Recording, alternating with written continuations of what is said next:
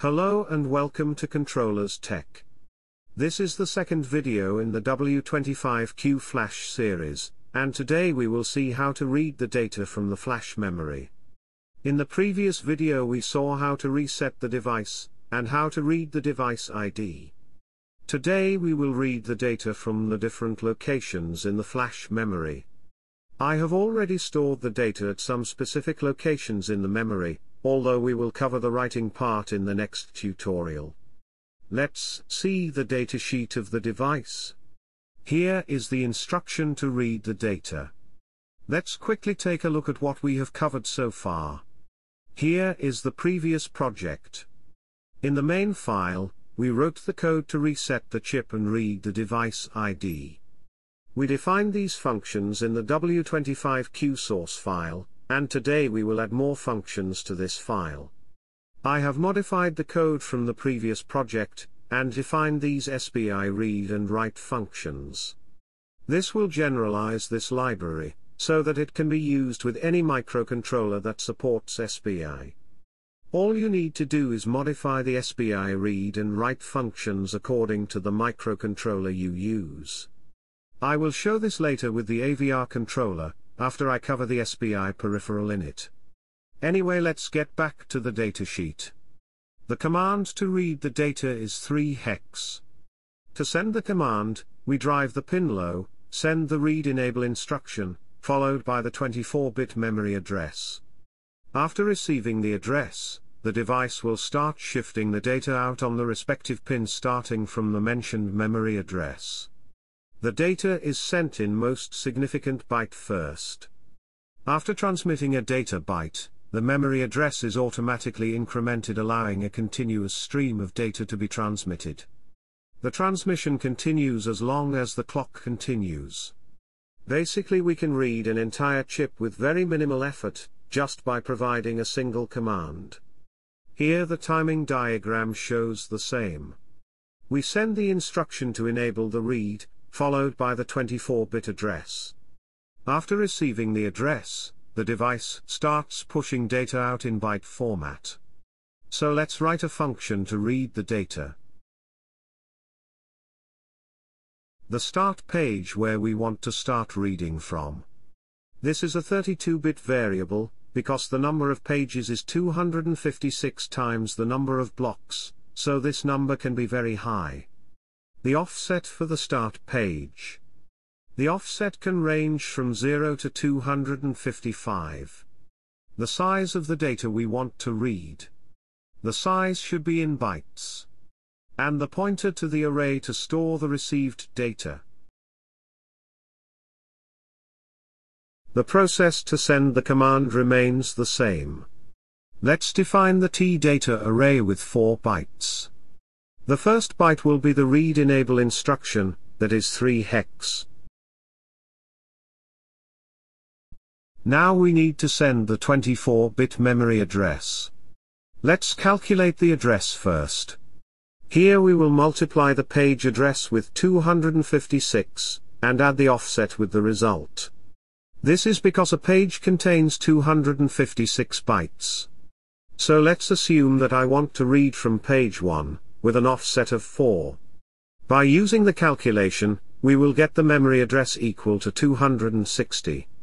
Page 0 contains the addresses from 0 to 255, so the address for page 1 will start from 256.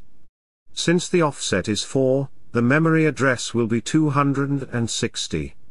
This is the same that we got by using the formula. Now we have the 24-bit memory address, and we need to send it to the device.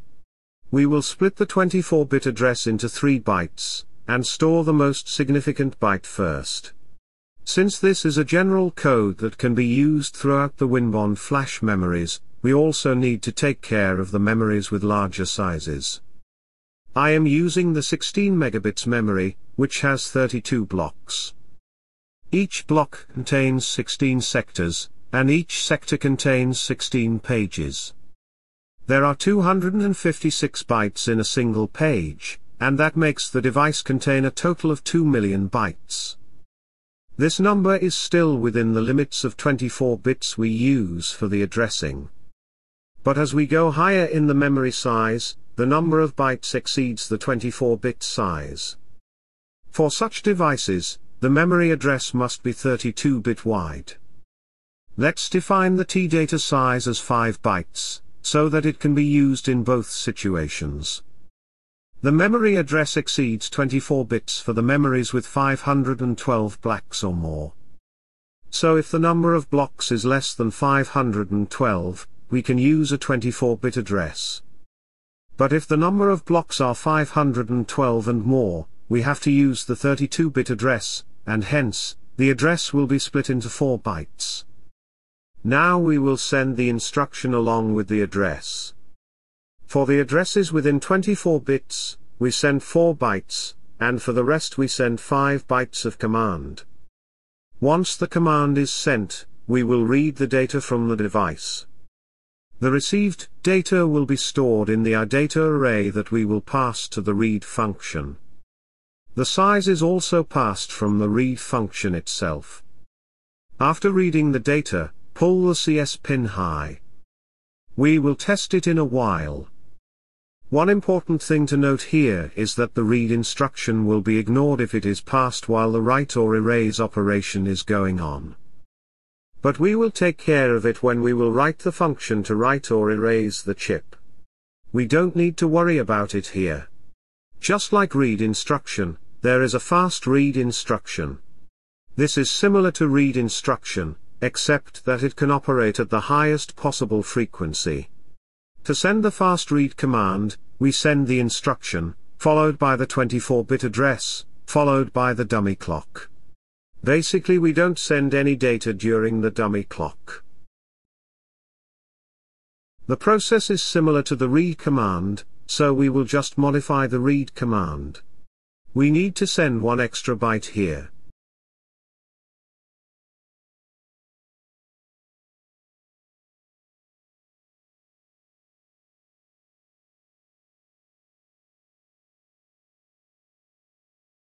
The last command byte will be 0, so that the device can receive the dummy clock.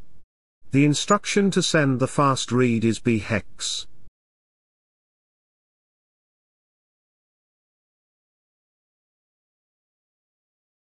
Just increase the size by 1 in both cases. Let's define both the functions in the header file, so that we can call them in the main file. Let's write the main function now. We will check the ID before reading the data from it. I have stored the data to different locations in the memory. The first one is located on page 1, at an offset of 85. And the second one is on page 17, at an offset of 10. I intentionally stored them in different sectors, so as to demonstrate that the read command can read the entire sector without any additional effort. First we will read page 1 with the offset of 85. This is where the data is stored, so we should get the data in the beginning of the RX buffer itself. Define the RX buffer array. Now let's read the 512 bytes from the beginning. We will read the data from the second location, which is stored on page 1 at the offset of 10. Let's also read 512 bytes, starting from page 16. We will fast read the 512 bytes data, just to test the command. Let's build and debug the code.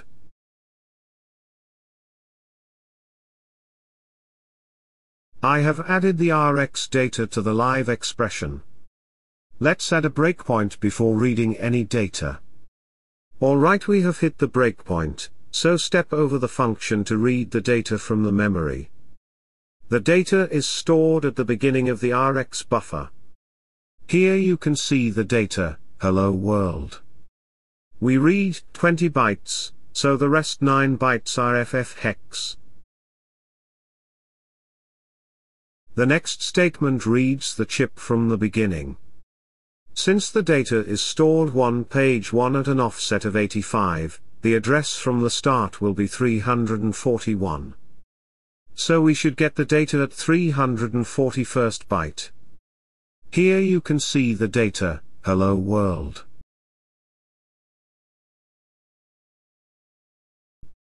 Now we will read the data at the second location, which is on page 17 at an offset of 10.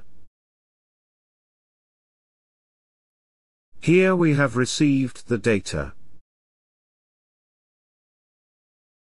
The position of this data from the start of the 16th page will be 266.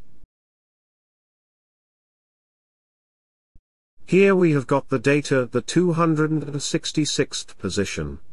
We can also see the data in the memory region. Hover on the RX data, and copy its memory address. Now in the Memory tab, paste the address, or just enter it manually. Let me reset the debugger and run again.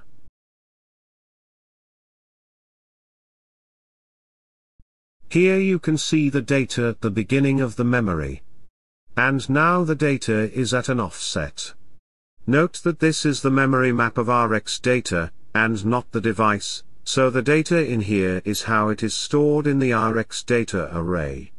So we are able to read the data stored in the device memory. Now let's do a final read, where we will read more than one sector.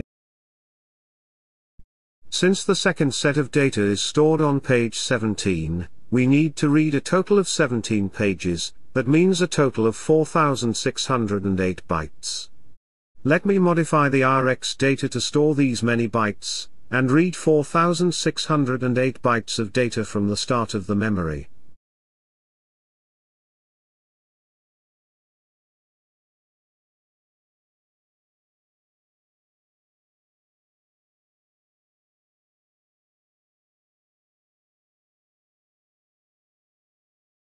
The first set of data should be available at the position 341.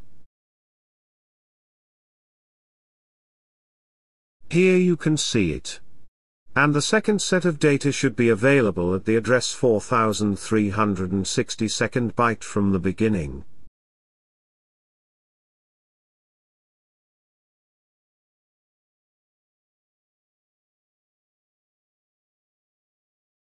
Here you can see the second set. So we were able to read the data starting from a particular location, or starting from a particular page, or even starting from the beginning of the memory. This is all we need to know for the read operation. The write operation is going to be complicated, as we can't write more than 256 bytes in a single operation. We will cover it in the next video. This is it for today. You can download the code from the link in the description. Leave comments in case of any doubt. Keep watching, and have a nice day ahead.